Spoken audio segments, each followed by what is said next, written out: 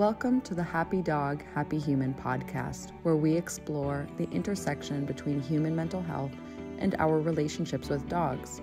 We hope you enjoy today's episode. Hi, I'm Sharon. I am a human-dog bond facilitator and therapeutic interaction strategist. I am the founder of Human Canine Collaborative, through which I support humans and dogs through trauma recovery, grief journeying, and professional practices of trauma-informed care by cultivating skills for somatic consent and nervous system regulation. I am also a licensed occupational therapist in California and hold a doctorate in occupational therapy with advanced clinical practice in community-based mental health. I have over 15 years experience working as a certified professional dog trainer and canine behavior consultant, specializing in public safety and dog bite prevention, animal-assisted activities with special populations, and rehabilitation for anxious, reactive, and traumatized dogs. Hi, I'm Angela, the CEO of Cloud Doodles. We are a company that raises awareness about the benefits of dogs on mental health. We sell meaningful dog and human accessories to support our platform and to be able to give 25% of our profits to animal, dog, and mental health related charities.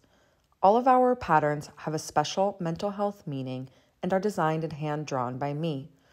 I believe that every human and dog should be privy to the unconditional love they provide for each other. I hold a BA in Studio Arts and a Master's of Social Work. I am a licensed clinical social worker in the state of California, where I specialized in homelessness and severe mental illness. I currently reside in Italy with my poodle mix Duchess, my husband, and toddler. Hi, everyone. Welcome back to the Happy Dog, Happy Human podcast. This is Sharon. And this is Angela.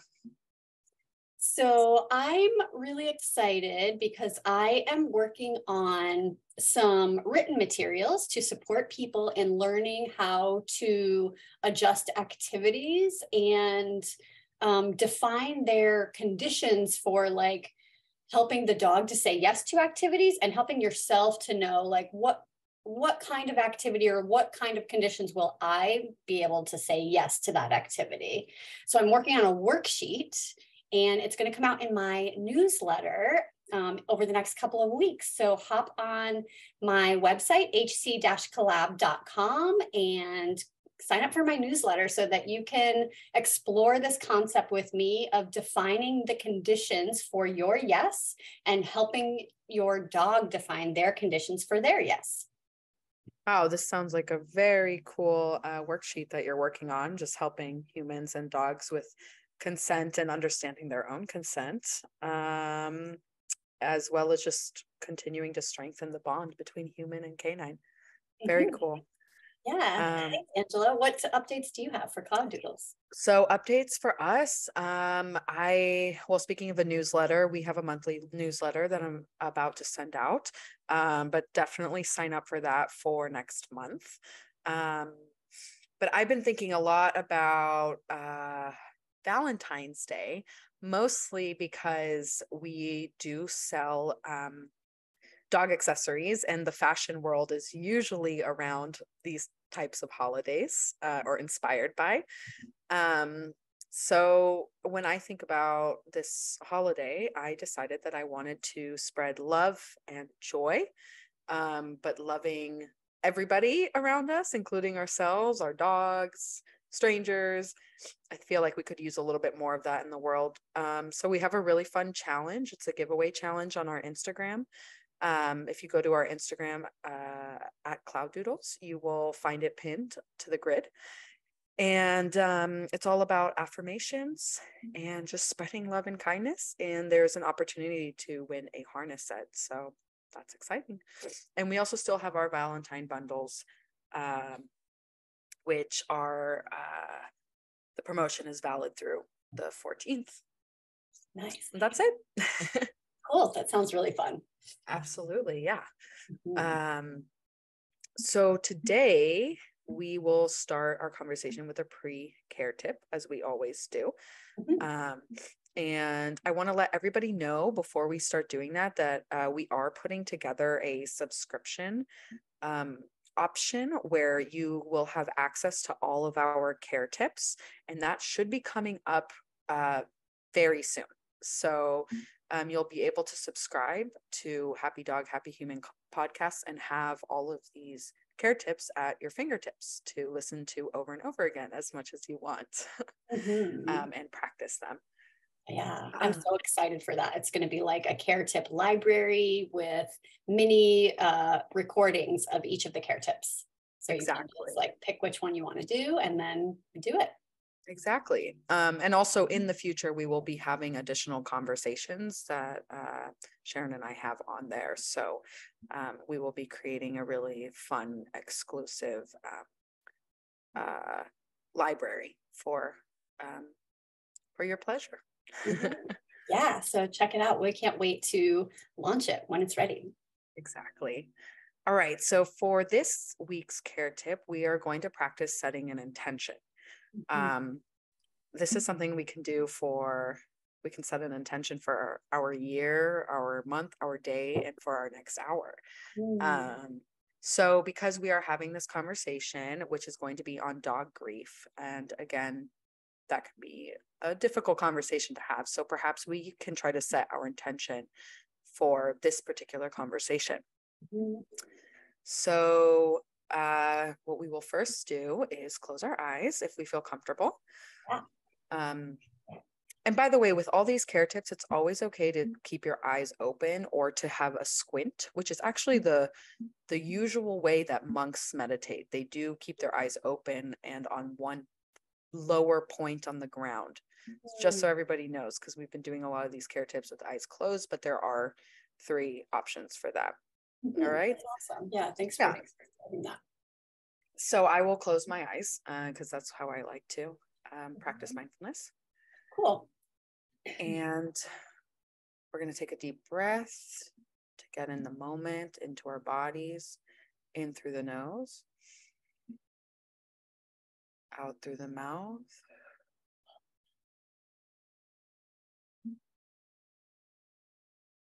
And now we're actually going to let our mind think about what we need in this moment to go forward into a conversation that can bring up feelings of vulnerability and sometimes discomfort due to that. And what is a word or a phrase that you can think about that can give you strength in these moments? Or maybe it's a word or a phrase that embodies a goal that we would like to get out of this conversation. And this word or phrase is something that we can think about throughout our conversation and beyond, taking it with us throughout the rest of the day. I want you to imagine that word or phrase, the letters in your mind's eye, and watch it getting bigger and bigger, and so big that it envelops you, your whole body, turning into a magical cloud that envelops you and that will carry you through the next hour, the next day, perhaps the next week. Let's take some deep breaths in this cloud, in through the nose, out through the mouth. And one more in through the nose, out through the mouth. And when you feel ready, open your eyes.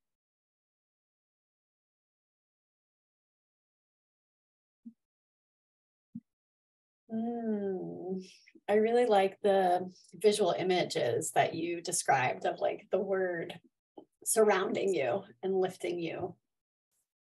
Yeah, I don't know if you've noticed, but I'm a pretty visual person. So I often use those in my mindfulness practices. And sometimes when I open my eyes, I don't know if you have that, but I did feel like I can kind of see this like haze around me, like the cloud, uh, Mm.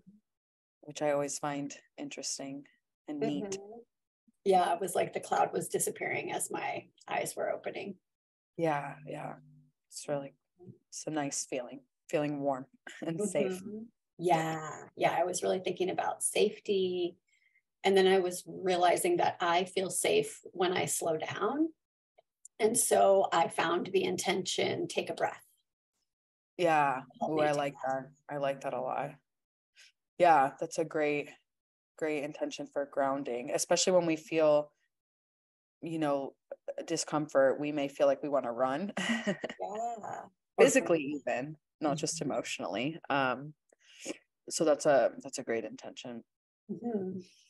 Mine was strength. So to be able to um, find that within myself when I feel discomfort or I feel like I can't find words to describe what I'm feeling or thinking.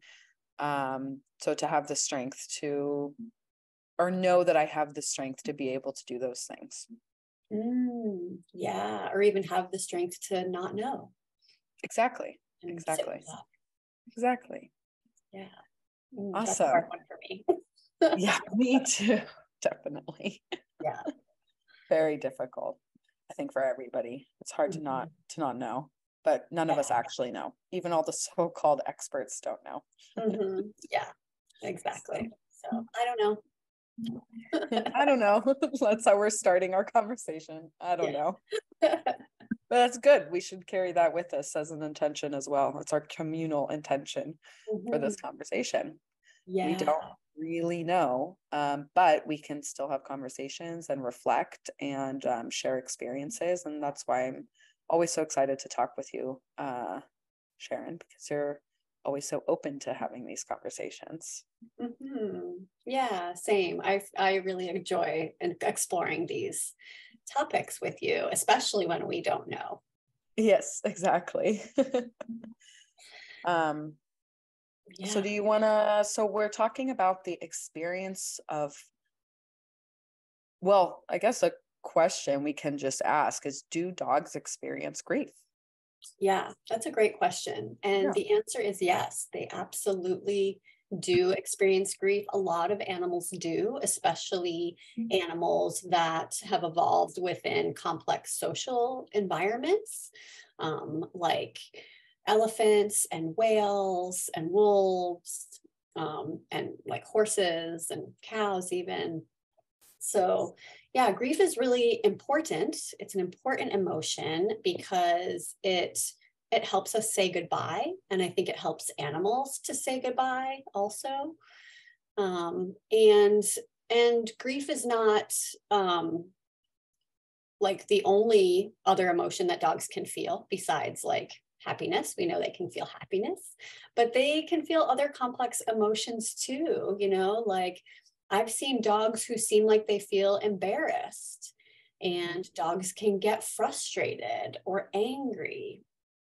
They can, of course, get scared, and there's like a variety of ways that they might feel scared. And they can feel anxious or depressed, and they can also feel grief. Yeah, absolutely. Want to take a second because we talked about grief last time as well. And I didn't really think about that it's important to feel grief. Mm. Um, that we need to say goodbye to life transitions. And it's the same for any animal. Mhm. I guess it's part of the cycle of life also. Yeah. Um, and it makes me think about how elephants go back to the burial grounds or the grounds where their family have died to pay their respects. um that's in a way very important for them to do that. They're able to do that, which I think is incredible. Mhm. um and also just shows like what a wide variety of emotions all beings feel. Mm-hmm. Yeah, that also makes me think of how I've heard about how whales, orcas, even will, if a calf dies, there are many examples of the mother staying with the body for a while. And I think about how, like, that just demonstrates the depth of the relationship between the mother and the calf, and other members of the family or the herd will also stay sometimes. And how, like, there's like, you can't just, like, all of a sudden lose such an important family member and then go about your day. You know what I mean? Like, you Yeah. need, like, the whales need to stay with the body as their brains and bodies are coming into the realization about what has happened and how their lives are changed now. You know, like, it's not instantaneous. There's a time period that's needed, and I think the grief allows the being to take the time. Yeah, I think that's very well, it reminds me of a story of a dog and a family of dogs. So a good friend of mine, she had two brothers and a brother and a sister, pit mix, and then a brother and a sister, like Maltese. And so there were four of them. And the sister of the pit mix passed away suddenly in 2021. And I really love how she did this. My friend decided to bring the body home of the dog that passed to let everybody say goodbye to her. And at first they were really not, they were just a little like confused, but then they ended up going up and sniffing her, and like it seemed like they really were saying goodbye in their own way.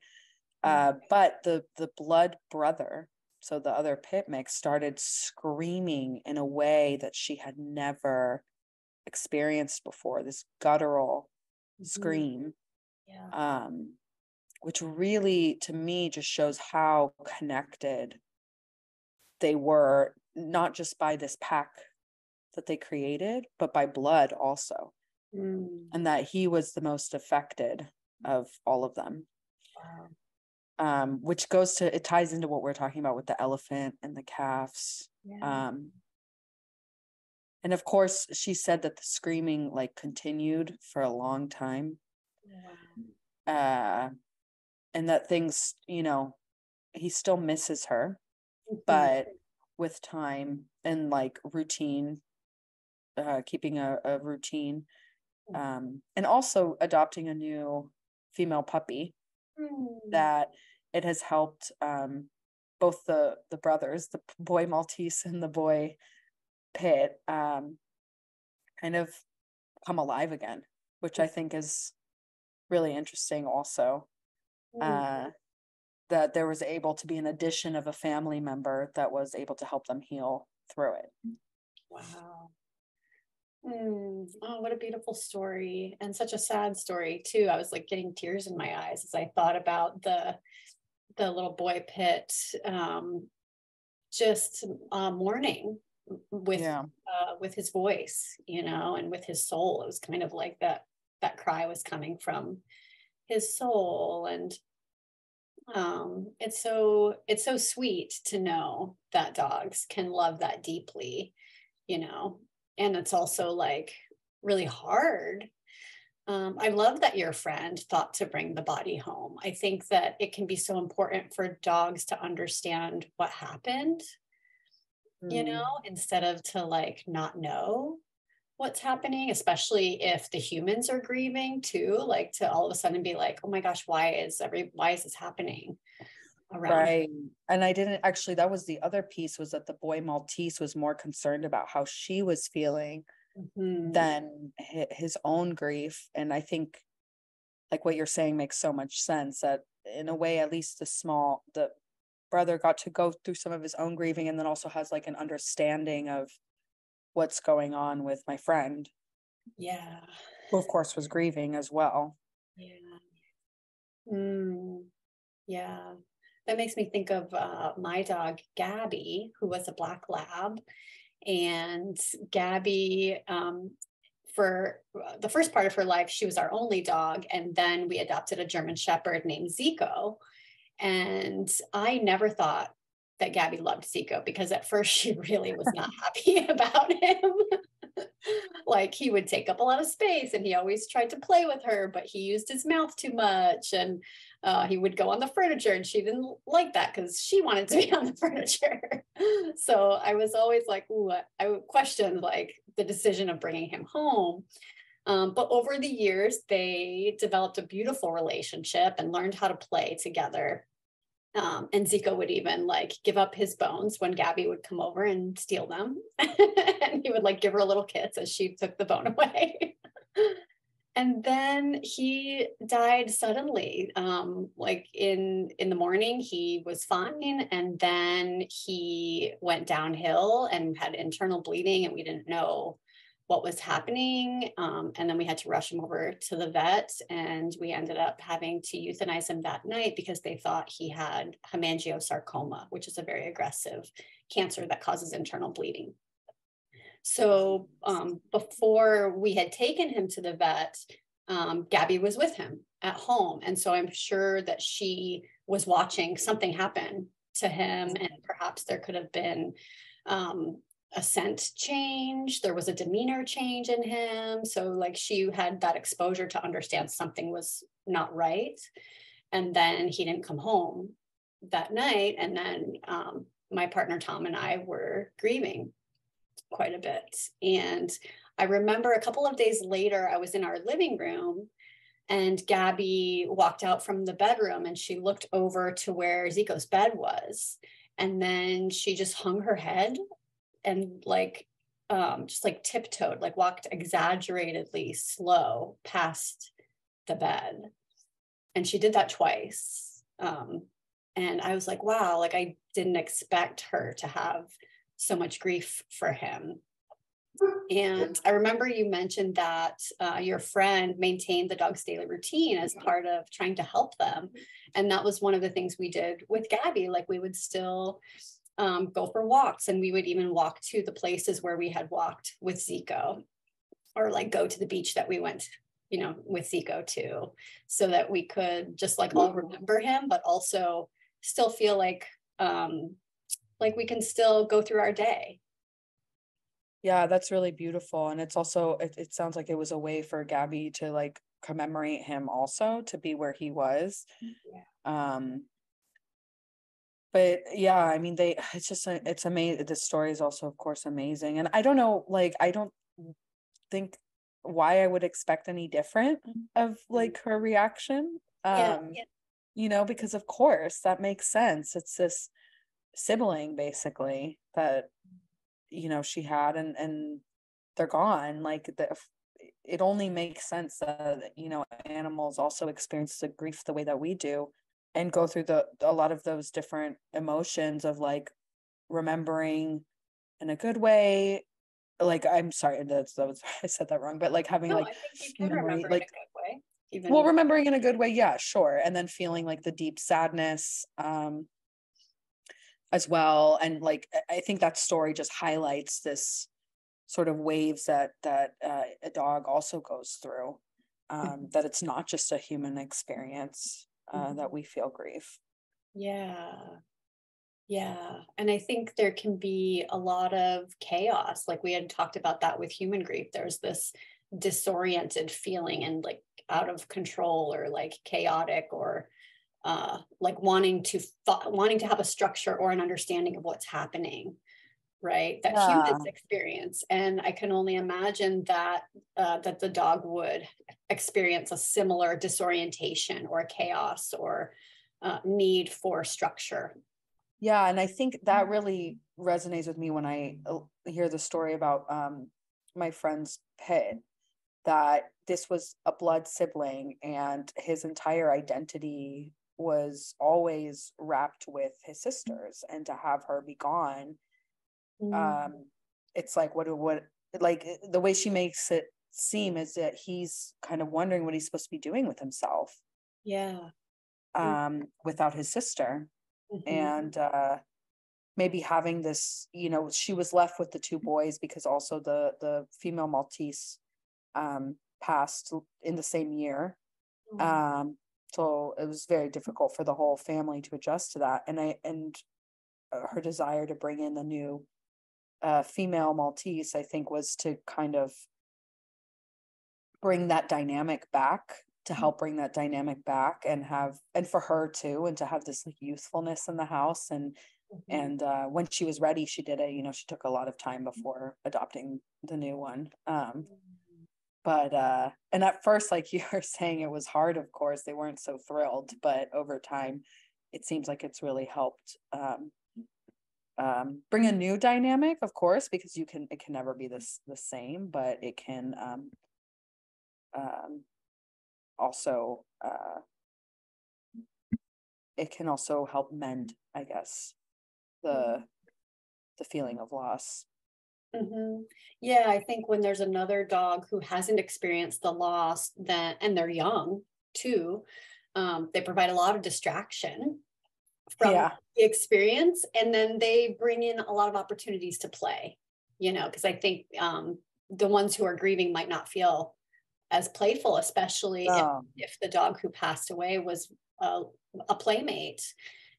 So the young one brings back that energy to play and to move, and which can be just really helpful for coping with the aspects of grief. Yeah, absolutely. That makes sense. And these two dogs, of course, are older now, the two boys. So I think that helps in general, just liven the old ones up again a bit. Yeah.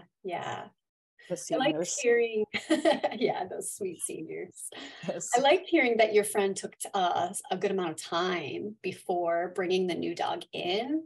And I know everybody does this differently. Some people feel really overwhelmed and bring in a new dog right away. And I don't think there's I don't want to say any way you do it is wrong, but I think it's also important to recognize that dogs, I think of the human and dog relationship as like a parent and child relationship. Not that dogs are like human children, but in terms of the responsibilities that we have for them, and in recognizing the limitations in what we should be asking of dogs. So for example, if we are grieving a lot about the loss of a dog, and we have another dog who is also grieving, as the parent, we need to take care of ourselves and our own grief so that we can support our companion through their grief. And we also, if we're bringing another dog in specifically to help everybody with the grief, we want to be careful about how much responsibility we're placing on that new dog for caring for our grief. That would be like bringing in a child to be the therapist for the family. And that's not appropriate. Dogs really, they need support from us, and certainly they can give it back, but we need to be mindful about how much we're asking and make sure we're taking care of ourselves so that our dogs can receive the care that they need, and the structure and the leadership that they need from us. Absolutely. I mean, and I also think about how we need to care for this new being. And if we're bringing them in for that particular reason, one, you may end up resenting them, and the other dog in your house may resent them. Yeah. And also, we want to adopt a dog because we're fully ready to, take on the responsibility and give them our full love also, without there sort of maybe being something hanging over that that you miss the dog that you're sort of replacing the old dog with. Actually, I have an interesting story about that, because I think I mentioned this last time, that Duchess came into my life when Princess died. That's right. And that was not on purpose, right? Wow. So Princess, I think, as I said in the last time, I think Princess sort of let herself go because she knew that I was going to be okay with Duchess. Yeah. But so I was able to sort of, I don't feel any resentment towards Duchess in that way at all, because that was, you know, that's sort of how I've come to terms with it, I think, by thinking that. Mm-hmm. But for the first 2 years, Duchess was I was living with my parents, and Duchess was living with them too. And my dad actually resented Duchess a lot, because he loved Princess, and that was really his dog. And he was not, it took him a long time to sort of accept Duchess, because it was too soon for him. Mm-hmm. Yeah. That makes so much sense. I learned something about resentment over this past year, and it has to do with consent. So I learned about service as a service to doing something for the benefit of somebody else. And when we are giving beyond our capacity, or serving or doing something for someone else, but we really don't want to, that's when resentment comes up. So it's a really great cue or a sign to know, oh, I'm giving beyond my boundary. I'm crossing my own boundary for what I'm able to give. That makes a lot of sense. And it also makes me think, in this particular situation, it was a bit strange because I was an adult, but I never asked my dad if it was okay. I sort of just said, this dog is going to live with us now. And, I moved out and took her with me. Yeah. But he definitely, they like each other, but it took him a while to warm up to her. Especially actually, which is interesting because their personalities are so different. Mm-hmm. Princess and Duchess, they could not be more different. So yeah, I think that's a really big thing to pay attention to, is what am I expecting from this new dog? Am I expecting them to replace the other one, or to be like the other one, especially if it's a relative. Maybe you went back to the same breeder and got a relative of the dog who you lost, and you're expecting, a certain personality or behavior or ease in caring for them. And then you don't have that because you have a completely different being with different needs, a different age, different personality. And you might not be ready for that. Yeah, exactly. And in a way, we have to we never let go of the ones we lose, but we also have to let go. A part of us has to let go, or make room, is a better way of saying it, in our hearts to bring in somebody new, or a new being. So that's that. I definitely can see how that can happen. And it didn't happen for me, but I think my relationship with Duchess is also just different. Mm-hmm. But that's so interesting what you were saying about resentment. I actually learned something about resentment this year too. What? Which is, it's better to feel guilty than resentful. Ooh, interesting. So yeah, because guilt is oh, I did something wrong. And resentment is almost you feel like somebody's taking something from you. Right. And so you can work through the guilt, because usually human beings tend to feel guilt that is not really accurate, I would say. I would use that word. It's more it's about we shame ourselves, and we don't need exactly. We need to love ourselves better. Exactly. Feeling guilty in an accurate way would be, if you really do something horrific to someone, then you should feel guilty. So if you kill someone, I would hope you feel guilty, right?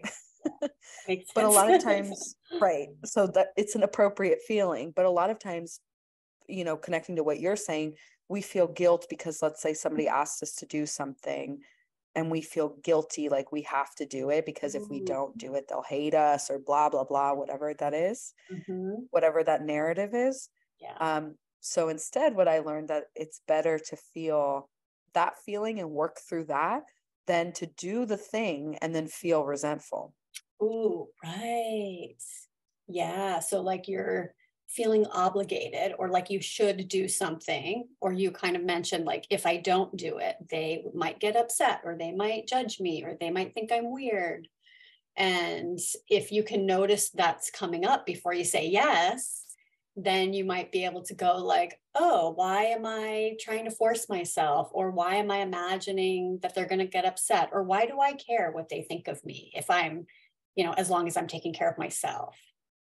Yeah, exactly. And I wonder also, it made me start thinking, like, do you think dogs feel resentment? So if Ooh. let's take our example with the pit, like, do you think if that Maltese came in too early, the new girl Maltese, if she came in too early, could the pit resent her? Interesting. That's a good question. I guess it would be if the dog was giving beyond their means, but I almost feel like dogs dogs are not as likely to cross their own boundaries as humans are. So if a dog was giving beyond their means, it's because the human is taking from the dog, not because the dog is giving. That makes a lot of sense. But that's something that we can end up doing to animals. Actually, you know what this made me? Okay, now this is a good conversation though. I'm loving this. You know what this made me think about? Have you seen we're going to talk about orcas again. Excellent. I love them. Orcas are awesome. For those of you who don't know, their brain, they actually have a part of their brain that we don't have that's dedicated to social everything. Oh. So social interactions. It's super, super interesting. They're like probably some of the most social creatures in the world, more than us. Yeah, yeah. So, but what I was going to talk about was black. Did you see Blackfish? Oh yeah. Yeah, Oh it's yeah. a very good move. It's a very good documentary, but trigger warning, you will be crying the whole time. Yeah, yeah. Such an important film. Such an important film about the orca industry and dolphin, in Yeah. general, like the SeaWorld type Captive, parks. captive shows. Yeah, captive shows, exactly. And taking orcas away from their pods, which is what we were just talking about, that they're extremely social animals. Yeah. And there have been several accidents where orcas, well, I don't think they're accidents on the orcas part, but there have been several accidents where orcas have actually dragged trainers down, Yeah. and drowned them. Yeah. Wow. And I wonder if in part that is because we're asking too much of them. Ooh, Also, like they got angry. they got angry, they got resentful. Mhm. And so, to me, that shows that there is a capacity for feeling that. That Mhm. of you're asking too much of me, and I'm going to act out in response to that. Yeah, you're not listening to me. You're not respecting my boundary. Exactly. Mhm. Exactly. um so I'm sure dogs, a lot of times, like, that's also something that we have the capacity to do to them too. Ooh, um yeah. Yeah, I'm thinking about like when people say my dog bit out of the blue, like yeah, there's no warning. And I really don't believe that. I believe there is always a warning. I don't think dogs are unpredictable. I think humans have a hard time predicting and we're right. missing the signs. And so, like, let's say a dog um, doesn't like when the human goes and tries to cuddle with them when they're sleeping on the couch, for example, right? And then maybe the dog at first just kind of like sniffins and groans. And then this keeps happening. And then it develops into like now the dog growls when I go and try to cuddle with them. And then the dog growls when the human's just approaching, like, and then eventually the dog bites, but maybe there was no growl before the bite. The human just approaches and the dog bites, Hmm. and it seems like there was no warning. But it's like, well, what about the months before that when the dog was growling? Mm-hmm. The dog did give a warning, they were setting a boundary, and we just weren't listening to it or respecting it. And then the dog learned, well, I guess there's no point in growling because you're not listening, so I'm going to have to increase the intensity here and bite you because you're not listening, you're not getting it. Yeah, that makes tons of sense to me. And I think actually, like, bringing this back to the grief experience, that we know, our dogs can't tell us in words what that experience might be like, but we know for humans how chaotic it can feel for us, and the time and space that we need to go through it, and even have somebody else see us in that grief. And I think dogs need the same thing. Yeah, they need time and to be seen and affirmed. Yeah, exactly. They're feeling. And the one thing we haven't talked about also is when humans die and dogs are present, and the grief they might experience. We hear there's so many different stories that you hear about dogs doing some things that are just, incredible, into showing their emotional, like, landscape, and how the depth of it. Yeah, I was looking up some of these stories. Oh, please tell. There are stories from all over the world, from across time. And it's really interesting. I was looking them up to kind of understand the details. And I'm going to tell you about some of them if you'd like to hear. Please, I'm very curious. I would love to hear. Yeah. So there are two types of stories. One type is where the dog remains by the human's grave or visits the grave for years after the human has died. And I found two stories about this, one from 1855, or between 1855 and 1872, a terrier named Greyfriars Bobby visited his human's grave in Scotland for 14 years, every day for 14 years after the human died. And wow. This was really interesting because the dog didn't see the person die and didn't like go to the funeral or the burial, but was able to find the grave and then spent every day at the cemetery after that for 14 years. Unbelievable. Yeah. And another one was more recent, in between 2006 and 2018, a shepherd named Capitan in Argentina visited his owner's grave for 12 years, every day for 12 years after the human died. That reminds me of the elephants a little bit too. Yeah. And the other category is when the dog continues to go to some kind of meeting place where they used to meet the human. So in 1923, this is one of the most famous stories, 1923 to 1935, this Akita named Hachiko in Japan would go, when the human was alive, the dog Hachiko would go to the train station and meet the human after work. And then the human died at work and didn't come home on the train that day. And then every day for 9 years, Hachiko would go back to the train station to wait for the human.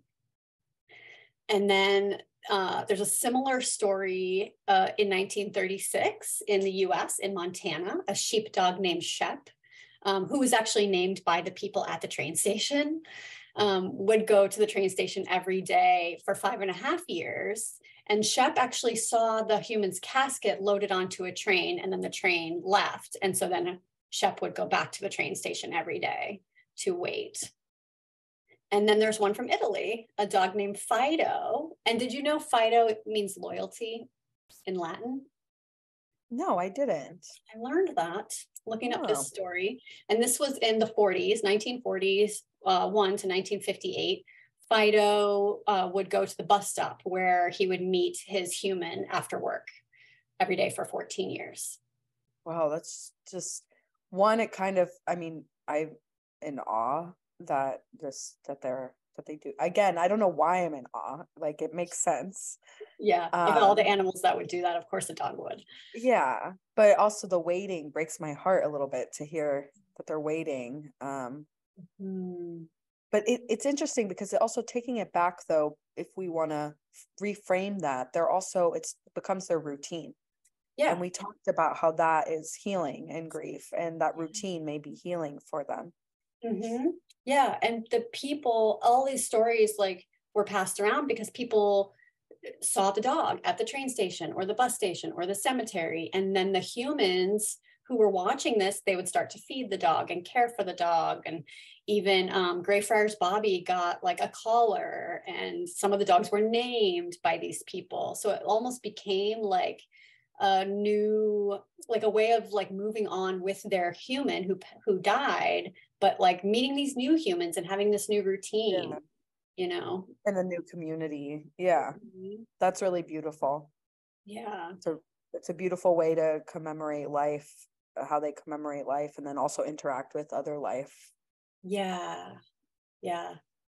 And I was thinking about like I was wondering, like, what is the motivation? Like when the dog is visiting the grave, that seems a little bit more clear, right? Like that's like grief and wanting to stay connected and mourn. But when the dog continues to go to the train station or the bus stop, and maybe they didn't see their human die, or they don't know that they've died, is that denial? Are they in the denial? Oh, that's so interesting. I was hoping it's like the other one. That was how I was thinking. But right, maybe it's optimism, like, or like routine, like you said, but like optimism that like, okay, they're going to come back today. It wasn't yesterday. It wasn't all those other weeks, but it's going to be today. Maybe. We don't know. We can't get inside their head. You know. Yeah. Unbelievable, though. It's amazing to see. Well, I have a similar one, and I don't know what category it would fall under. Story of my uncle who was very sick, and his dog, he had a Dalmatian. I forgot his name, but he was also very sick and old. And my uncle didn't want to euthanize him. Mm-hmm. And then my uncle died, and the Dalmatian would just stay in his bed all day. He couldn't walk. Like he actually couldn't walk. Mm-hmm. And the day that my uncle died, they found the Dalmatian upstairs in his bed. Wow. And so he knew, and it's kind of ties in maybe to the second piece, that he knew my uncle had died, even though my uncle was in the hospital. Yeah. So maybe they do, you know, dogs have a sixth sense. Maybe they know. Well, we first of all, we all have at least six senses. What's our sixth one? Well, we have the five, you know, regular senses that everyone knows. Typical, yeah. And then we have three like body senses, like our sense of balance. For example, we know like whether we're upside down or right side up, or whether we're spinning around or sitting still. And then we have a sense of movement, like we know where our arms are. If someone puts your arm in a certain position, you know what it is without looking. Oh, wow. Right. And then we have a sense of pressure, like we can tell if something is squeezing us or if the air pressure is different. Yes, absolutely. Like when it's 104 degrees out here in the summer, yeah. I feel the pressure. Mm-hmm. That's interesting. Okay, I had never thought about that.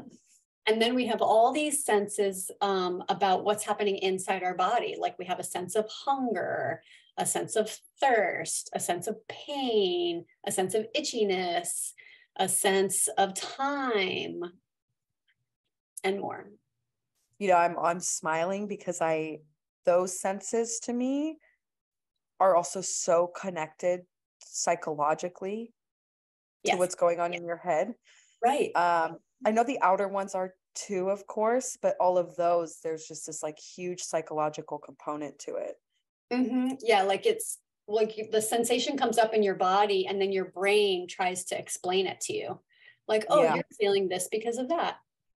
But it's not always the right story. I think that's or like the anticipation of like pain, for example. You know, a lot of times pain, I learned this in my birthing classes, but it's true.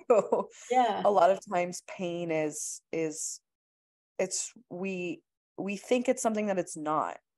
Or we put words to it that isn't accurate. So one of the first things I had to do in my birthing class, which was mindful birthing, was we had to learn about what labor pain actually is. It's not like a stabbing feeling, but we may think that, but there is no stabbing. And there's actually not that many ways to describe that sense, but we get overwhelmed by the idea of it. Wow. So it was learning, you know, how to just accurately represent like what it is, the sensations that you're experiencing. Oh, that sounds really helpful. It was very helpful To like have words, yeah, to describe this is what's happening and to know what to expect. Yeah, exactly. Yeah, but we were talking about dogs having a sixth sense, or like a knowing that something happens. And I think we all can access that. Because like, let's imagine like what happened to your uncle's dog, right? So at first the uncle was at home, and then at some point he went to the hospital, and there must have been some sort of physical decline, right?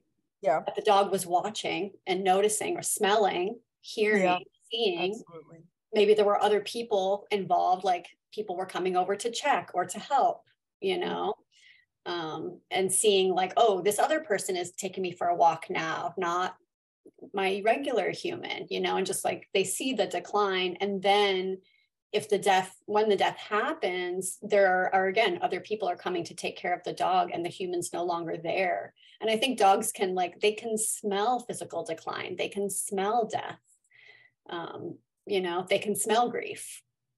Yeah, absolutely. I mean, yeah, that makes so much sense. I mean, again, it's animals and dogs, they have an awareness that we don't give them credit for. Yeah. And that we don't give ourselves credit for either. You're right. And I was going to say what our sixth sense is then. It's really intuition, or that listening to your gut. Yeah. Yeah, exactly. You know, when you get that feeling like something just feels wrong. Something wrong is about to happen. Yeah. And a lot of times we don't listen to that. But it's usually on point. Right. Yeah. Yeah. Like that. Like we don't listen to it because we're going, I should do this anyways, even though I don't want to. Right. Instead of we have all these cultural things telling us not to listen to it. Yeah. Yeah. Well, this was a very interesting conversation. Yeah.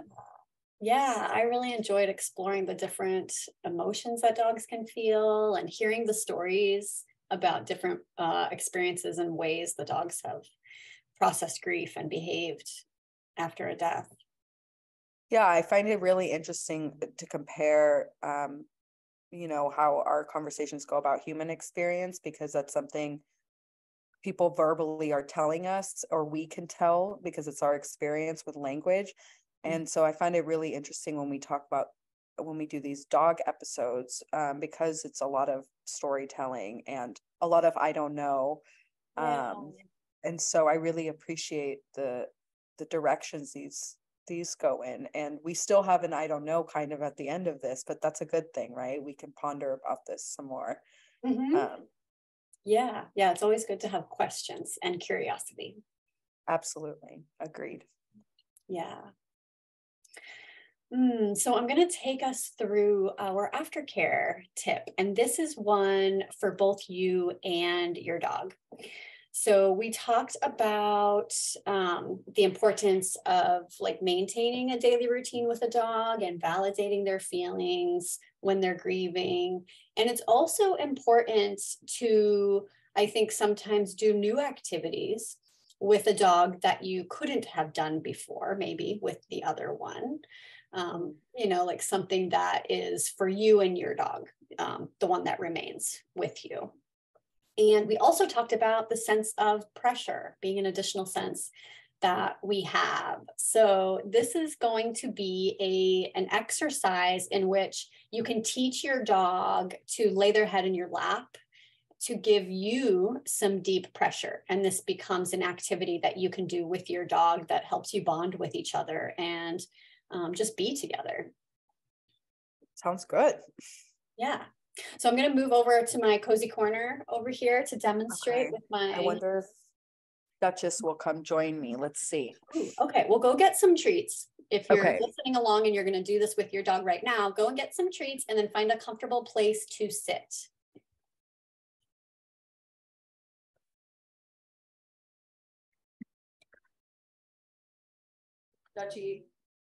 Duchess was here, so she seemed like she wanted to come by. Okay, great. Hi, Duchess. So you're just gonna have a comfortable place to sit. And I always like to do this with my back against something because then I can relax a bit. And when I'm leaning back, I can also make space for my dog to come and join me. And you might do this on a couch if your dog is allowed on the couch. Sometimes you might want to lay a blanket or a towel down to give a physical cue to your dog that they're allowed on the couch with you. Or you might do this on the floor. If your dog's not allowed on the couch or can't get on the couch, you can just lay a towel or a blanket down, or be next to your dog's bed and just sit there. And so what you want to do is you want to teach your dog to lay their head in your lap. And so this is my little sidekick over here who's going to help us. So you want to get some sort of treat that your dog likes, but it doesn't have to be super high value because we don't have a lot of distractions here. And at first, all you're going to do is take the treat, put it on your lap, and then let the dog eat it off your lap. And you might point to it or tap it if they're not sure where it is. You could let them smell it and then put it on your lap. And if they're really not eating it, they might not be hungry, or you might need a different treat. Duchess is not quite sure. Duchess is. Put it in my mouth. And if that's what your dog needs to get started, that's fine. You can just let them get the treat just for hanging out with you. And it might take a couple of sessions before they realize that it's a relaxing time or that they should put their head in your lap. Especially if your dog is remaining in a sit, like you want to see that the dog is laying down and getting comfortable. And they might not understand at first that this is what's happening because maybe you've never done it. So you might just breathe quietly and just hang out with your dog and periodically give them a treat, even if they're just sitting next to you. But if you keep putting the treat on your lap for the dog to take it from there, pretty soon the dog is going to realize that they might be more comfortable if they lay down because they'll be closer to the treat, or they might be more comfortable if they go to the other side of the couch, which is totally fine too. Thanks, Duchess, for letting us know. And you can still put the treat on your lap and let your dog come back and get it, and then they can leave again. That's totally fine. Or sometimes I will even toss the treat away, and then the dog gets to choose to come back and do the activity. Yeah, nice. Nice. So like the most important part of this activity is that you and your dog are relaxing together and enjoying being together. And eventually, because you're putting the treat on your lap for your dog to eat, your dog is going to realize that's where the treats are coming from. So I'm going to stay close to that spot. And eventually you want to see that your dog puts their head in your lap, and that's when you give them a treat. So they'll put their head in your lap, you give them a treat, and then maybe they'll sit up and chew it, yum, yum, yum. And then they'll put their head down again to say, I want another treat. And then you give them another one. And then once you get to that point, then they realize, oh, I'm getting the treat because I put my head in your lap. And I've noticed that if the dog has a touch sensitivity, like if your dog isn't a cuddler or they don't like to be touched certain times, this activity is a little bit harder for them because they might not like to relax while they're touching somebody. And that's okay too. So sometimes what I'll do to make it easier is I'll put a like folded up towel in my lap and the dog can put their head on that. I also find that helpful for dogs that drool. So if your dog drools and that's like gross for you on your pants, put a towel down and your dog can put their head on the towel.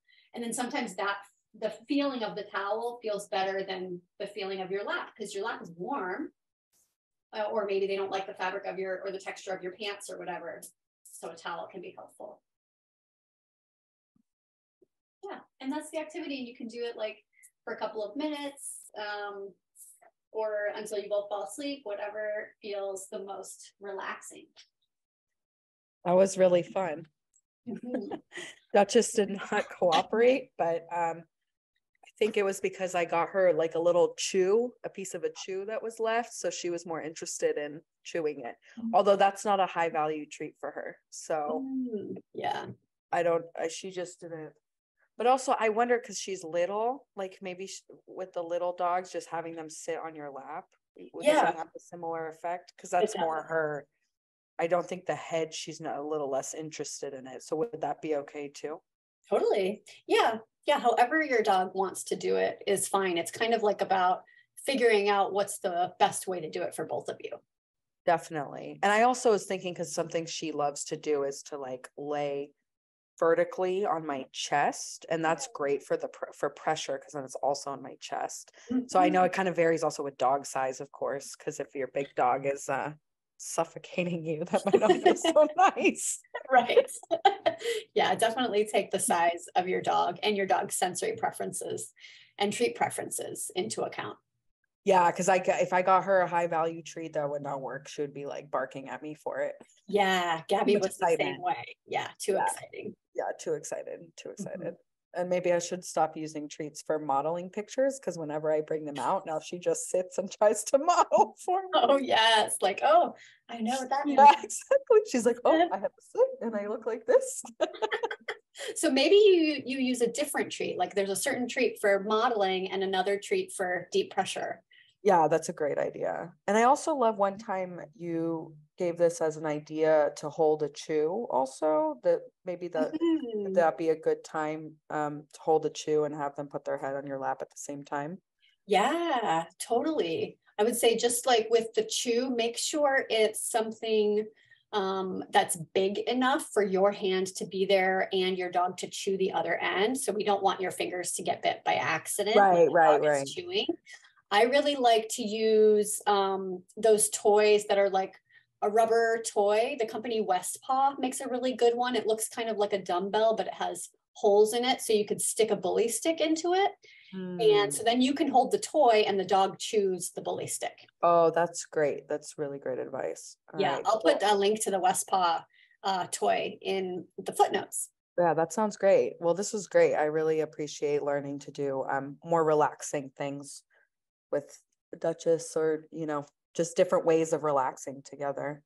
Yeah, I think that's so helpful for both of your nervous systems. Absolutely. All right, well, great conversation as always. I always love talking to you, Sharon, and our next episode will be on a whole new topic. Yeah, I'm excited to explore what it is, but it'll be a surprise. Surprise. Thank you so much, Angela. I really enjoyed this. All right. Bye, Sharon. Bye. Even though we are licensed professionals in our own field of work, Angela, LCSW, Sharon, OTD, and CDBC, this podcast is not intended to replace individual therapy for humans or behavior support for dogs. We approach our conversations from an exploratory, observational, and strictly personal lens. If you are struggling with your mental health, your dog's behavior, or if you or your dog have experienced a recent traumatic event, please see the resources section on our websites for a list of resources and places that can help. Visit either www.hc-collab.com/happydoghappyhuman or www.clouddoodles.com/happydoghappyhuman. For additional show notes, including books and articles that we mentioned, please check out the footnotes section on our websites. Thank you so much for listening. If you'd like to support the show, go to buymeacoffee.com/HDHH podcast and send us a few bucks so that we can stay awake and energized to make more content. This podcast is made possible by the collaboration between Cloud Doodles and Human Canine Collaborative. Check out our websites at www.clouddoodles.com or www.hc-collab.com. Special thanks to Tom Fox at Tom Fox Photos for support with editing and production consulting. You can find Tom at tomfoxphotos.com. Also, special thanks to sound effects and story examples from Duchess and Muggins. We could not and would not ever want to do this without you.